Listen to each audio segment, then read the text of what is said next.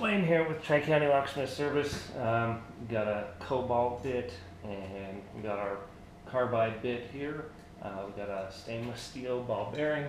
This is a ball bearing out of a much larger bearing and race system. It's just one of the bearings that go out of that. Just going to show the difference here. Once again, we got our cobalt drill bits from DeWalt, and that's what's loaded up right here. 1/8 inch size, and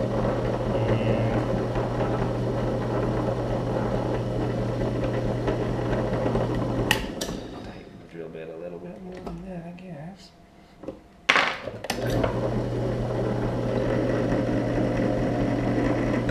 This is what's going to happen when you try and drill this hardened steel.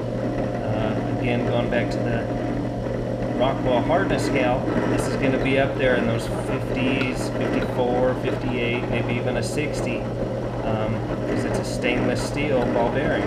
So you can see that it's just going to spin and spin and spin and spin and spin, and then it will eventually break. Even if we come on this side where we already have a little indentation, just to try and give this drill bit any kind of shot whatsoever of being able to drill this, it's still not going to happen. Just not going to happen. So, what I'm going to do is pop this out.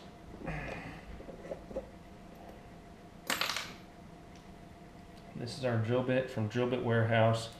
These are the High Rock 1/8 inch solid carbide bits. Again, with the sharpened cutting edge on there, nice and sharp. So it's not a dull cutting edge. Pop that in. See, we got a nice clean spot to start on our ball bearing.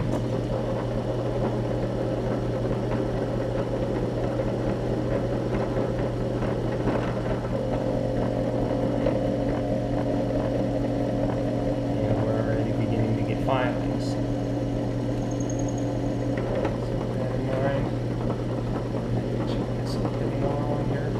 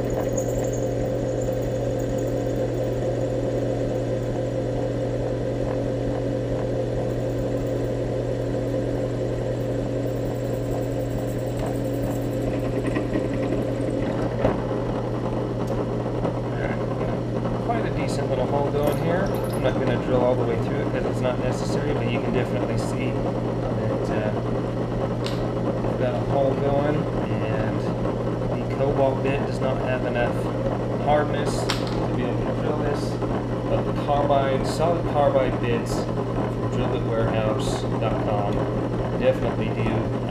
They're the only thing that are going to work on something like this. Even a carbide tipped bit isn't going to work that well because it's not going to have that sharpened edge to get the first bite into that. The only thing that's going to have that are these sharpened bits. And so far, that's the only place that I've been able to find them. I got a promo code that I use to get a discount. It's Lockman1. If you type that in when you order, you'll get, they give away a percentage off or free drill bit, something like that. So thank you, and tune in again for next time.